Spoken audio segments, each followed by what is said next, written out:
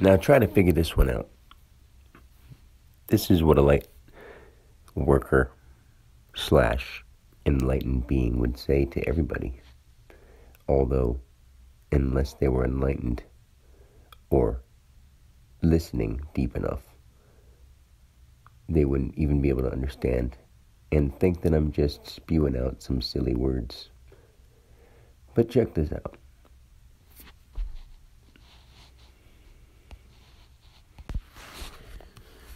All the times people have ever talked about the Platonians and the far-off beings and the past history and all the millennia that have gone by and all the future and all this stuff. Okay, some people would say that's science fiction and that's weird. Say, some of it we say is history because it's just people and pioneers and dinosaurs and aborigines. So we see that it worked its way up from this scraping, scrounging type being who had to crawl and suffer but now has made it. But then we also have a different side where we are now thinking that future civilizations or future millennia would contain beings of might and wisdom and powers and harmony that we wouldn't imagine. But see, people aren't thinking the harmony part. They're thinking of all the destruction and all the capabilities we have because they're thinking from a now mind with lasers and big spaceships. And for someone to say, that's all goofy sci-fi stuff, that's not real. Here's the thing. At the same exact time, it's all that's real, but it's also not real at all. But that's because you have to understand being enlightened yet not knowing you are, because you are in light and you are an entity, E-N-E-D. Enlighten, E-N. You haven't plussed it yet because you didn't know it was a thing. It's not here yet. Enlighten. So I'm here to enlighten you. You do have light in you. But until you know that, then it's enlightenment, because now it's become part of your mentality and you know it to be who you are as a man among men. So the reason that only people who understand this or really listen closely will even get it, or along those lines of the words we have to say it, people who would be practicing enlightenment or be practicing spirituality, because those are also words. They are things and they do mean stuff. But we're all spirits and we're all enlightened and we all have some consciousness. You can't say that anybody is 0% of any of those things. They may say they are. They may not have any idea that they are, but they are.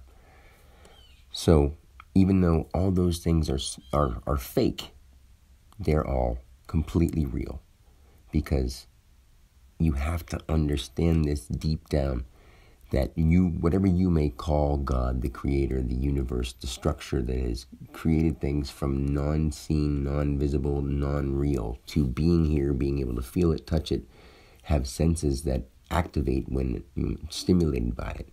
Those things are possible. So you're in a body right now that can do these things. You can look at another body of information, a bit of information, and see colors and figures and pixels that aren't people, but they're pixels. So they are energies. And as those energies, you can be anything. And you have been. You've been doing it all the time. But when you leave this body, you definitely really have to be conscious of what you want to do when you get into another body. Because if you want to experience what it's like to be a Tyrannosaurus Rex, guess what? When you are a Tyrannosaurus Rex, no one of a speaking lingo of American English speaking language or any Greek, Latin, Shiite, any background from our world is going to talk to you in a language that says, hey man, you're a dinosaur. So when you are, whatever you are, looking like what we call a dinosaur, you're not a dinosaur, but you actually are what we'd call a dinosaur, because those patterns actually can explain Earth to all Earth beings. And when I say beings, I mean the light that has no form inside your body that's actually listening to this when it's conscious, and the one that is being blocked off by the meat body you have that is listening to something else going on inside your ego head. And that's not wrong. It's completely right. And I'm saying this as the you inside your brain. But you're not trying to listen to it because you want to listen to the you inside your brain that has your voice. But there really is no voice. That's also a memory construct from you talking and hearing it back in your own ears from what you think you sound like. That's how amazing you are, God. And that's how amazing I am. And that's how amazing every being that we see is. Now let's bring it out of them so we can make this world what it was meant to be. Nothing against government or world leaders or anything like that, but there are no such things as world leaders. Each of us is leading this world to somewhere. And if we do it together, it'll work. If we don't, it won't. So let's get our heads out of our asses and really do it. Because God wants that. And so do you, because you're one and the same.